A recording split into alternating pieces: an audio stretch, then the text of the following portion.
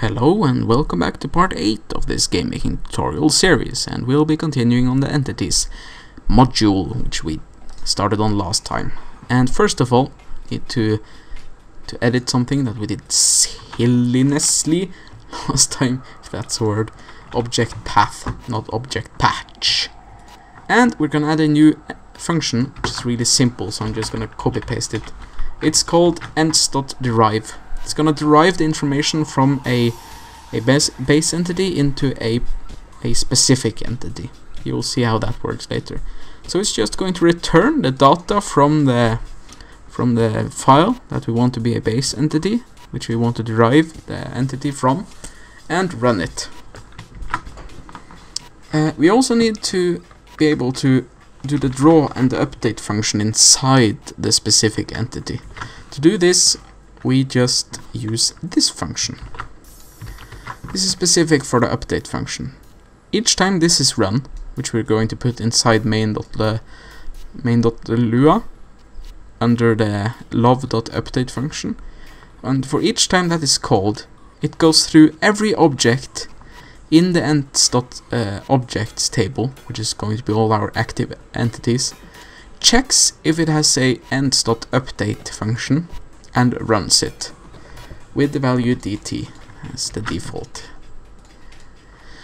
We'll do the same thing with the draw function. By the way, you can download the code in the description under the video. The entities system is just advanced stuff, so we'll not be going into it right now. Maybe in a later tutorial. The same thing for the draw functions, and a couple of other functions which we're not gonna care about right now. Thus we need to load them into the main.love function, main.lua file. So ents.update should be run at the bottom of the update function in main.lua. The reason why I put it on the bottom is because I want to do all the calculations before I do the calculations for entities. The same for the draw functions. It should always draw the entities on top of the background, thus putting it at the bottom of the function, the last function to be called. Now when we've done that, let's go ahead and make the base entity. It's going to be called, very originally, base.lua. Whoop-de-doo! So, start off by declaring local base is going to be a table.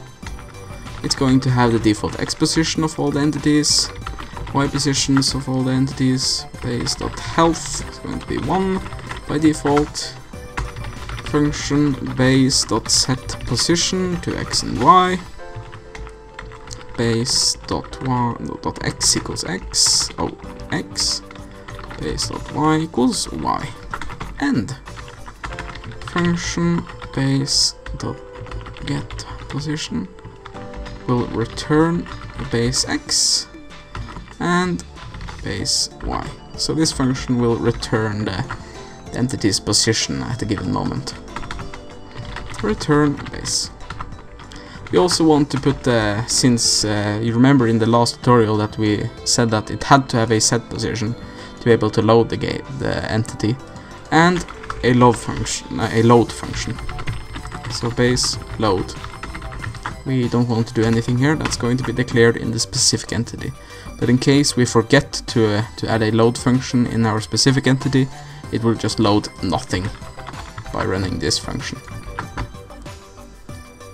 And now when we're done with the basic entity, we'll go ahead and make the specific entity, which is going to be a box. A falling box, actually, on the screen. This is only for an example. We're later going to make advanced entities like a zeppelin and some enemies. So let's make the box entity. We want to base this entity on the base entity, which is called base. We don't need to put .lua afterwards, even though the file is named .lua, because in the derive function we already made it add .lua at the end of the entity name. So no problems, you only have to put the name of the file. Entity dot no semicolon load x and y position. It's going to set the position of itself to the x and y position that we declared in the arguments of the load function, and we want to be able to set a default size. We set the default size of the width to 64 and the height to 64 also. Then we want to be able to size the entity and get the size of the entity, and I'm just gonna copy paste that because it's just the same as set position and get position. So yeah. Then we want to set the update function, which is going to be called for every entity. You remember in the entity system, and in this entity it's going to do this. It's going to add 32 pixels per second to the position of its to the y position of the entity. Then function, we want it to draw itself. So to draw itself, it needs to know where it is on the screen. X, y equals self get position. So get the position of itself, which is going to be x and y in this function, and width and height. Self get size. Then we love.graphics set color. We set the color of the box to black, and it's going to be visible, and draw the rectangle which represents the box. Graphics rectangle. Fill. It's going to fill the whole box, not just a line around it. X, Y, width and height. Now we have completed the box entity. It's basically going to be a black box which falls 32 pixels per second. We're later going to add physics to the entities, which is going to be awesome, but not in this part. This is only to show how the entity system works, basically. Then we want to spawn the box entity. To do this, we declare the name for the entity, or where the data for the entity is going to be stored, and that's going to be inside the box ent. So ents create box at position 128 x and 128 y. We nearly forgot to register the entity. Remember in the last tutorial, if the entity is not registered, it's not going to find the data to load into that entity. So register, we're going to add the box data into the register under the name box, of course. To load a file, we use the file love.filesystem.load function, which we have here, and the path to the entity is going to be through the entities folder, which we have put in the obj path value, and the name of the entity, which is box.lua. So there we go. Again, remember, you can download the code from the description if you can't follow what I'm doing. So we have registered the box data, not run it.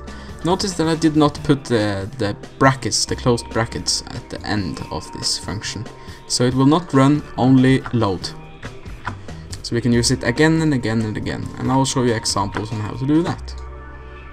So let's run the game, cross our fingers and hope there's no glitches or bugs or errors. Oh, we had an error. Entities 27. Attempt to index local ent. Huh. Oh, of course. Now I see. In the box here, we forgot to return the entity. So, at the very end of box.lua, put return entity. Now we're ready. Let's see what happens. Cross our fingers. Yes, the box is falling at 32 pixels per second. It's a lame box, but it's a box and it's an entity. Now I'm going to show you what an entity helps us do, what the entity system does for us. So we can code a very advanced piece of code for an enemy, or a car, a vehicle, a player for that matter, and just easily make another copy of it without having to copy paste the code. And it's easier for the game, it doesn't have to load so much, and yeah, it's just better. So box N2 is going to be the box entity, but this time a little bit more to the right, so that's the X position. Now we have 2 boxes, very easily made. No problem to make another box. If we would have to do this outside by not using the entities system, we would use many lines on just making 2 entities of the same type.